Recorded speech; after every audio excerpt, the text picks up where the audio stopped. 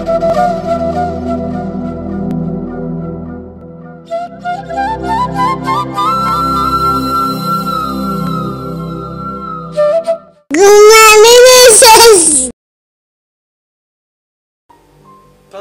மகன் தூய ஆவியின் பேராலே ஆமென். இன்று ஜூலை மாதம் 5ஆம் தேதி புதன்கிழமை. இந்த அதிகாலை பொழுதிலே ஆண்டவருக்கு நன்றி சொல்லுவோம்.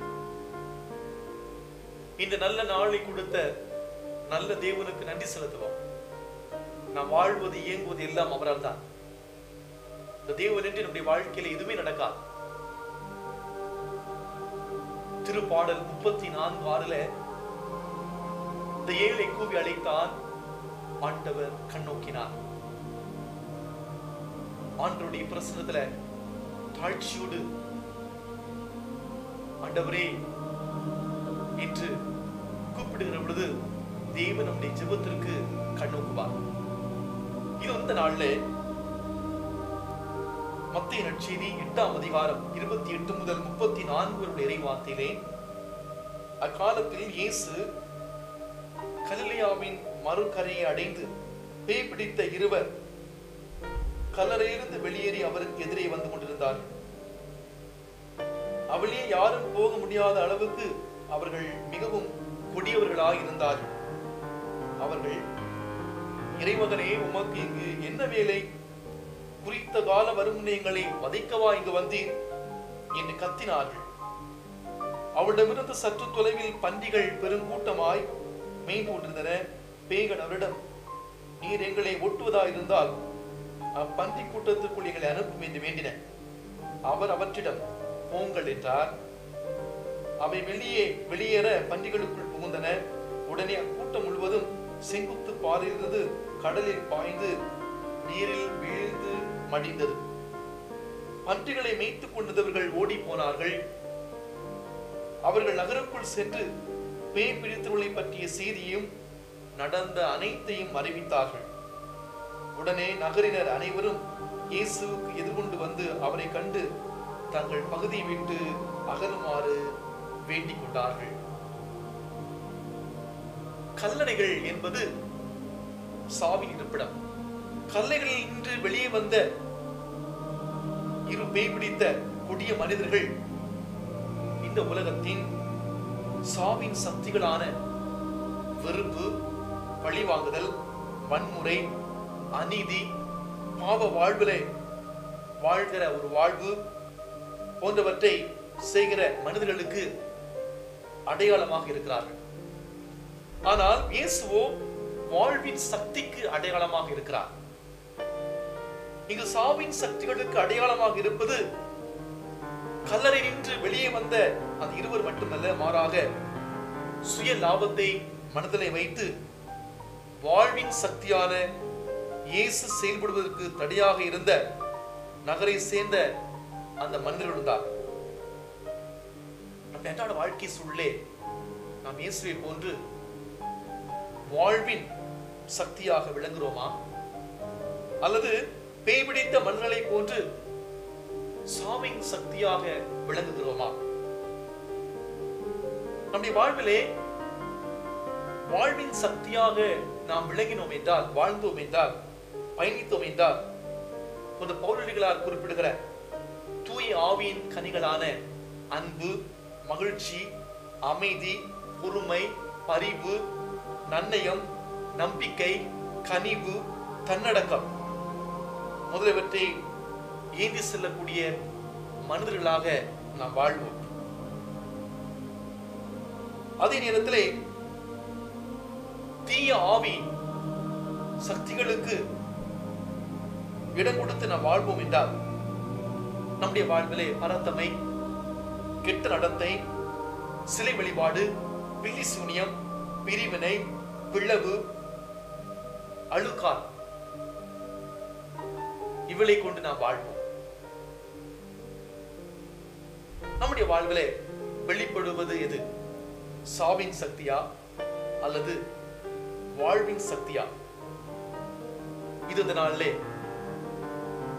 சாவின் சக்திகளை தூக்கி எறிந்து நம்மள இருக்கிற பாப வாழ்க்கையை அறவே தூக்கி எறிந்து வாழ்வின் சக்தியாக இயேசுவை முன்னிலைப்படுத்துகிற, இயேசுவின் வாழ்வை பிரதிபலிக்கிற ஒரு வாழ்வு வாழ இந்த நாளிலே நாம் சிறப்பாக ஜெபிப்போம்.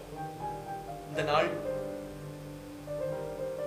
மிக சிறப்பான விதத்துல நம்முடைய பாவ வாழ்வை அறிக்கையிட்டு ஆசை மேல் ஆசை கொண்டு நான் பாவம் செய்தேன், மன உளைச்சலில் வீழ்ந்திட்டு தவிக்கிறேன், இயேசு தந்த வாழ்வு மட்டுமே நிறைவானது, அந்த இயேசு தந்த வாழ்வின் பாதையிலே பயணிக்க நாம் சிறப்பாக ஜெபிக்கலாமா?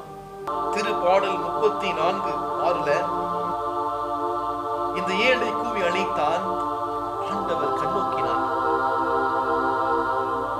கடவுளின் திட்டங்களை நாம் புரிந்து கொள்வதற்கு அப்படி ஞானமும் சரணாகதி மனநிலையும் தேவை. பால் நிலத்துக்கு ஆகார் அனுப்பப்படும் போது அவருடைய வாழ்வு கேள்விக்குறியாகும். ஆனால் தன்னை வாழ வைக்கும் கடவுளை குறிப்பிட்ட போது அவருடைய வாழ்வுக்கு அவரை பொறுப்பெடுத்து வழிகாட்டியாக நின்று புது வாழ்வுக்கு அழைத்து செல்கிறார். நம்முடைய வாழ்வுல நாம் ஆசை மேல் ஆசை வைத்து பாவ வாழ்க்கையிலே மூழ்கி போய் ஆண்டவருடைய ஆசீர்வாதத்தை நாம் பெற தவறி இருக்கிறோம். ஆண்டவரே, இதோ வந்திருக்கிறேன், இதோ வந்திருக்கிறேன், அந்த பணிப்பெண் ஆகாரை போல இதோ வந்திருக்கிறேன், உன் மீது நம்பிக்கை வைத்து வந்திருக்கிறேன். இனி பாருங்க ஆண்டவரே, இனி இருக்கிற அந்த ஆசைகள் எல்லாவற்றையும் தகர்த்தெறிந்து பாவ வாழ்க்கையிலிருந்து நான் வெளியே வந்து உண்மையை நான் பற்றி கொள்ளணும். இதில் இருக்கிற அந்த தீய எண்ணங்கள், தீய நாட்டங்கள் எல்லாவற்றையும் தூக்கி இருந்து உன்னோடு பயணிக்கிற அந்த அருளை தாங்க ஆண்டவரே. ஆசை மேல் ஆசை கொண்டு பாவம் செய்தேன், மன உளைச்சலை வீழ்ந்துட்டு தவிக்கின்றேன். இயேசு தந்த அந்த வாழ்வு மட்டுமே, நீர் கொடுத்த அந்த வாழ்வு மட்டுமே நிறைவானது என்பதை மறந்து அலைகிறேன். ஆண்டவரே, என்னுடைய வாழ்க்கையில் தூக்கமில்லை, நிம்மதியில்லை, மன நிம்மதி தாங்க ஆண்டவரே, தாங்க ஆண்டவரே சொல்லி ஜெபிக்கலாமா?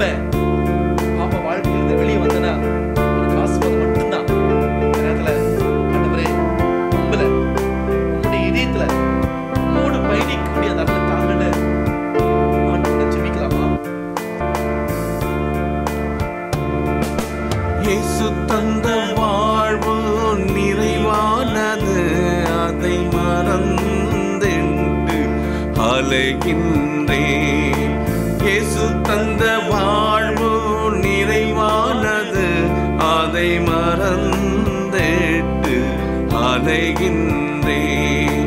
தேவை என்று அலைகிறேன், தூக்கமில்லை, நிம்மதி இல்லை, நிம்மதி இல்லை. ஆசை மேலே ஆசை கொண்டு பாவம் செய்தேன், ஆசை மேலே ஆசை கொண்டு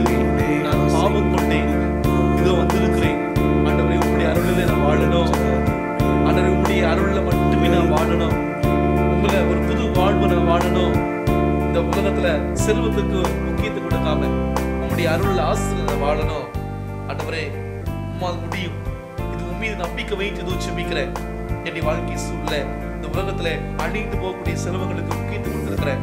ஆண்டவரே இதோ வந்திருக்கிறேன்.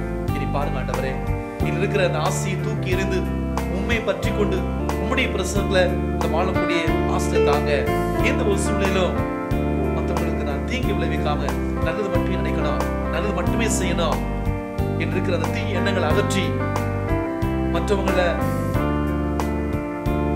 குறைவாக பார்க்கிற அந்த மல்லை என்னிடம் அகற்றி என்னிடம் இருக்கிற அந்த தீய எண்ணங்களை தூக்கி இருந்து உம்முடைய பிரசனத்துல வாழக்கூடிய அந்த நாளை ஆசீர்வதிங்க ஆண்டவரே. இந்த நாள்ல இந்த நாள் ஜெபிக்கிற ஒவ்வொருவரையும் ஆசீர்வதிங்க ஆண்டவரே. இது மன்னாட்டுகள் எல்லாம் எங்கள் ஆண்டவரும் கிறிஸ்து வழியாக உம்முடைய திருப்பாதத்திலே ஜெபிக்கிறோம் வல்லமையுள்ள நல்ல பிதாவே, ஆமென். எல்லாம் வல்ல இரக்கமுள்ள இறைவன் தந்தை, மகன், தூய ஆவி இது இந்த நாளிலே உங்கள் அனைவரையும் நிறைவாக ஆசீர்வதிப்பாராக. ஆமென்.